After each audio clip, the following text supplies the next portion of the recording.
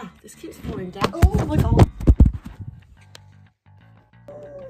Third time lucky. I keep trying to do an introduction for this video, but I just can't do it. So I'm just gonna go right in and be like, hi guys. This is a video all about tattoos and piercings, but mainly tattoos. So I wanted to talk about my tattoos. I don't have that many, but I have a few dotted around. Got 2 on my legs. But I thought this would be a cool video to do mainly for myself, so that I can look back in a few years and be like, wow, look how much has changed. Or not changed, but I'm pretty sure it'll probably be changed. But yeah, let's just jump right in. I'm going to talk to you about where I got them from, why I got them done, and what I want and all that sort of jazz. So the first tattoo I got, I was actually 17. I got it in Spain on a holiday with my friend and his parents. I asked my mum before the holiday, can I get a tattoo done? And I was very strictly told no. And I didn't listen. It's one of those tattoos which my family don't hate. It's a nice tattoo, but the circumstances it was done under could have been better, a lot better. But I still love it to this day. Had I have got it of age when I was supposed to, probably would have made it a nicer memory. But I enjoyed it nonetheless. It was my first ever tattoo. It was a great place that I got it done. The artist was lovely. And yeah, I still like it to this day. I wouldn't change the placement of it either. I think it's in quite a nice area. But yeah, this is it. It's like 2 hands with a little flower. But yeah, I really like it. So it hasn't really got any meaning behind it, but it's there. So the second tattoo I got, I was again 17, but this time it was with parents' consent. And it's really, really cool because I got it done in Miami. We went to Miami Ink originally to see if they were able to do it on a 17-year-old with parent consent, because in Miami you are allowed to get a tattoo with parents' consent as long as it's signed and stamped by like an official, like we had to go to an American post office and show them my passport and everything and basically get the permission to do so. Miami Ink, however, didn't allow that, which is perfectly fine. It is up to the tattoo studios whether they want to do that or not. But then I got this one done at another place. And yeah, they were incredible. My tattooist was called Cody. He was amazing. I told him the idea and he loved it, and he went away, drew it up, and I got it tattooed. And that is this one here. I'll do a close-up, but I love music, and I've got my own record player, and you know, so I just wanted that on my arm. And again, placement of it, I love that it's like the first one you sort of see on that side of my arm. But yeah, again, amazing experience. My mum and dad loved this one. It was a present for my 18th birthday, and I was 18 like a month later, so it wasn't like I was just 17, like I was nearly 18. But yeah, love that. Most of my tattoos you'll see are in a traditional style. I really love the classic American traditional. So that is basically what I've gone for with all my tattoos. Okay, so moving forwards, I am actually 18 now for this tattoo, but I booked it. Did I book it when I was 17? I think I did, because he had like a really long waiting list, this guy. He's called Danny, based in London. It's 7 Doors Tattoo. He's moved now. I think what tattoo? It's another shop, but basically, incredible guy, amazing designs. I messaged him, I was like, I want a gypsy woman with tattoos on her body, on my arm. He drew up 2 designs and was basically like, pick one, or if you don't like those, we'll draw up another one. And I ended up picking, it's this one here. Again, I'll do a close-up, but oh my god, I am in love with it. So I travelled from Birmingham to London with my dad.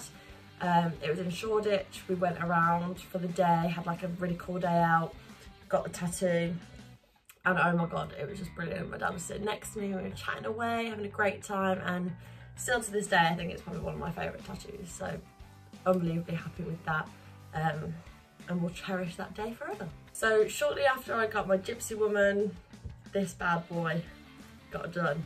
This was from a guy called Jake. It was a local tattoo shop in like my area in Aldridge, and it hurt a lot, but I love it. Like a bit of it's like dropped out on the end, which I could probably get fixed up, but with elbows it's different for everyone, but they are a rough area, and you know, you are always using it, so it will fade. Some people tend to like miss out the middle section, which is probably what I'm going to do on this side, but I want to get a web on this side, so they're going to be slightly different, but I'm so excited to get that done. I can't wait for lockdown to end so I can just go and get some tattoos.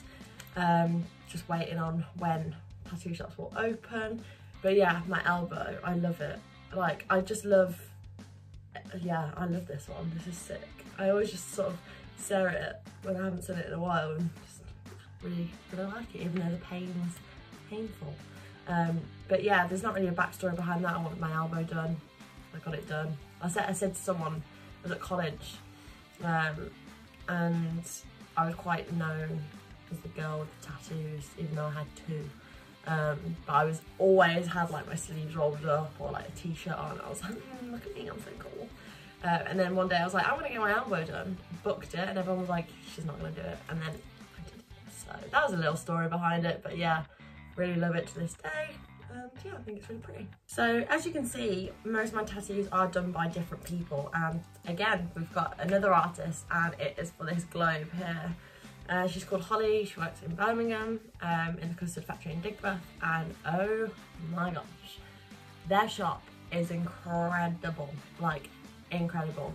I will list down all the artists' Instagrams below for you and where I got them done, but it's, again, it's one of my favourite. I wanted a globe to represent travel, and I love going on holiday, and I'm hopefully travelling next year. So depending on everything going on, but yeah, the globe, I love it. It's got a little flag because you're flying across the world, and yeah, again, traditional theme. So yeah, not much behind it, but great experience getting tattooed. Didn't really hurt in that area either, which is brilliant. But yeah, okay, so I can't really remember which one came next, but I think it's this one. This was done in Leeds by a guy called Adam. Again, I'll leave him below. Crying heart, always wanted one.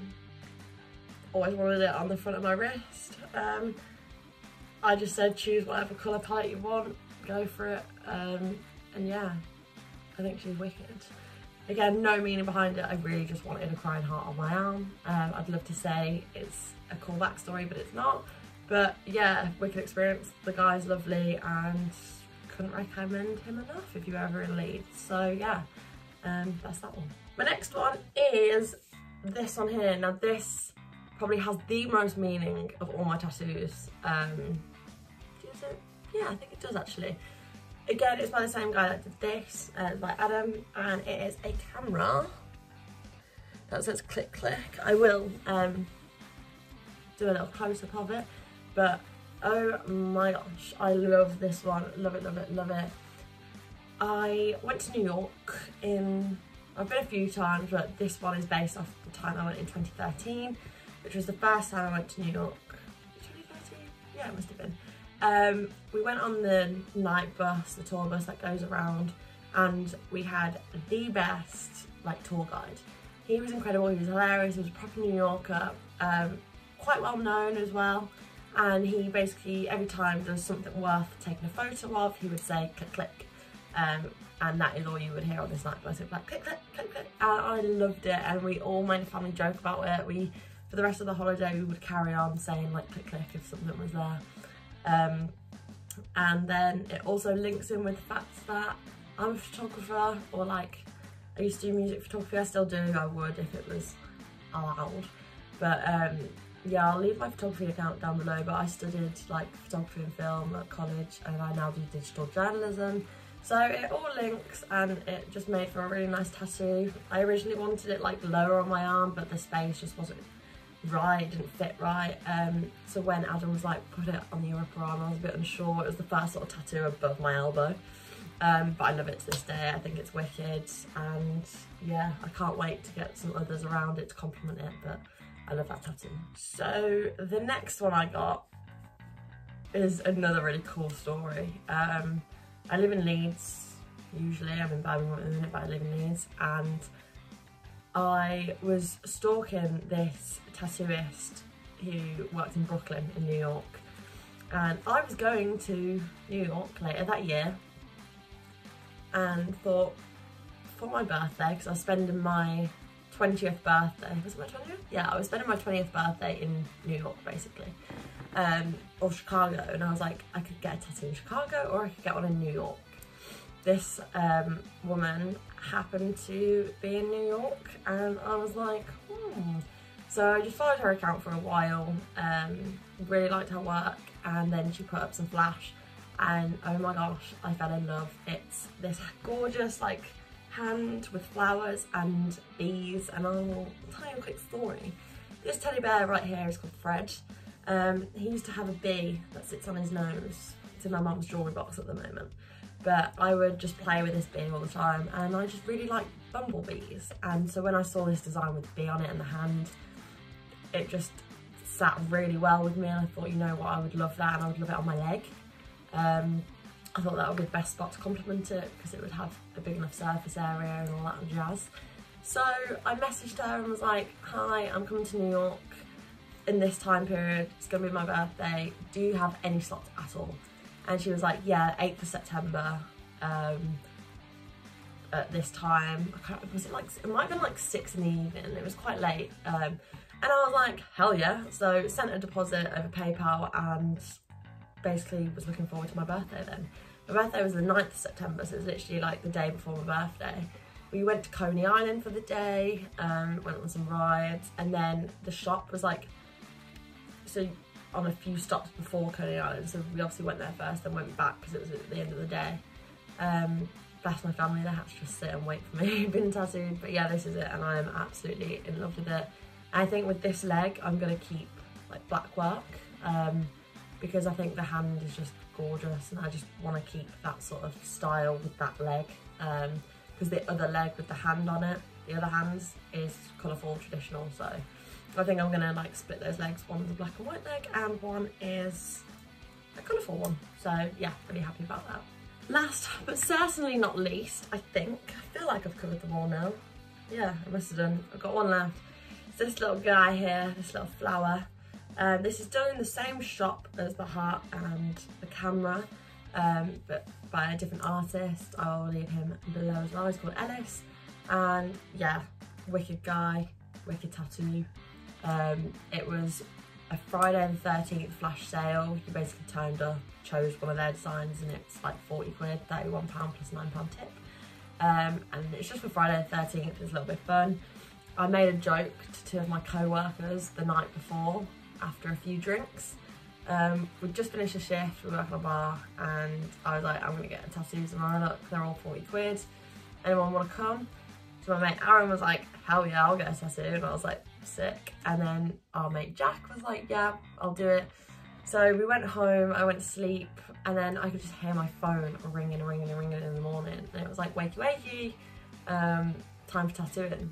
And I was like, completely forgot, didn't even click.